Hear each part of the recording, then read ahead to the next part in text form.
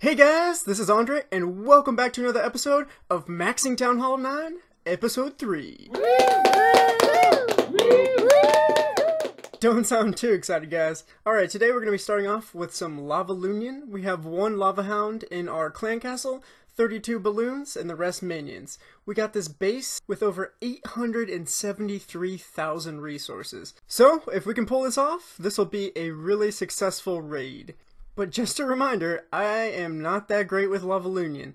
So, to start off, I'm going to put some minions down to check for air bombs so that I don't have to worry about those taking out my balloons. After that, I'm going to put my Hound in and then put all of my balloons and just rush in there. Unfortunately, this guy had clan castle troops, put a rage spell down, then drop the lightning spell because if you guys have seen the recent videos about lightning spells, the second and third one are the most concentrated, so they kill clan castle troops a lot better. So I threw the rage spell down first, then the lightning spell, and just let my balloons kind of go through this base.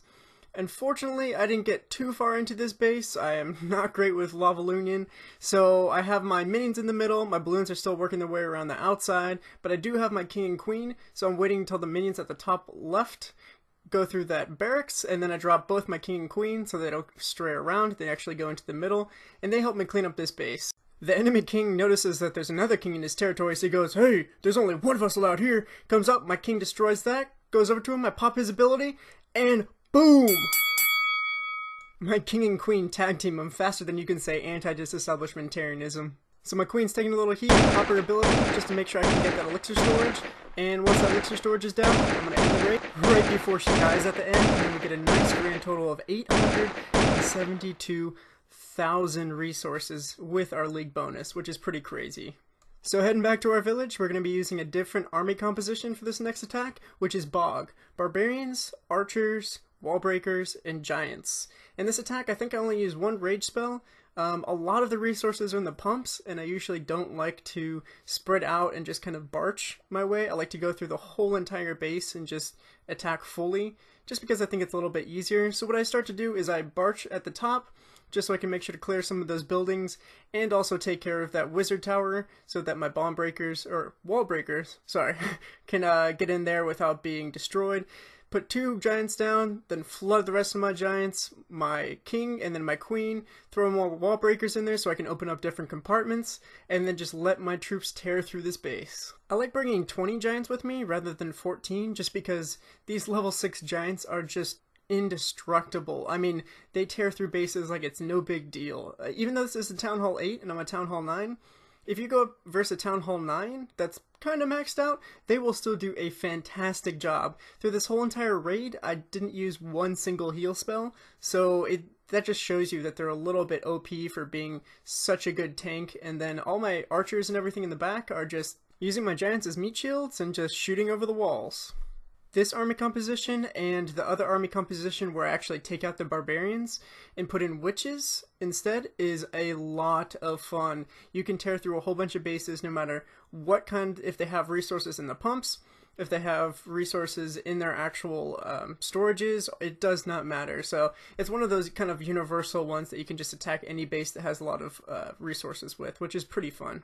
So I threw a rage spell down right on top of my giants. I didn't really need it. It was just more for fun since we have 48 seconds left. I was like, why not? I did a whole bunch of all archer attacks in between here. So we're going to get a whole bunch of gold and elixir from that. But I'm not going to show them because they're not that interesting. And I'm pretty sure you guys don't want to see. But we did come out of this BAWG raid with 522,000 resources, so that was awesome. So I did a whole bunch of all archer attacks and got up to about 4.3 million gold and 2.8 million elixir, and a lot more dark elixir, so we're going to be using that here today. The first thing I'm going to do is upgrade a couple of my walls. Unfortunately, we didn't have an extra 200,000 elixir because that would have helped us out upgrading another wall. Unfortunately, we're only going to be able to do 2, and upgrading our walls is going to be kind of a pain.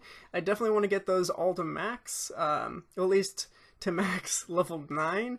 At level 10, they're 3 million gold and 3 million elixir each. Next thing I'm going to do is upgrade my Golem, and that's going to give us 4 extra damage, 500 extra hit points, but cost us another 75 dark elixir. That's going to take 12 days, and we'll still have one more level to upgrade them till they get to max for Town Hall 9. So the next thing I want to do is upgrade my air defense to level 7. That's going to cost 4.2 million gold and take 10 days.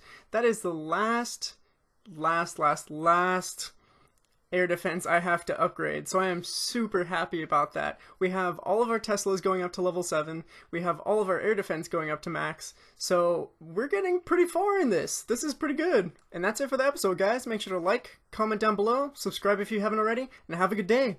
Peace!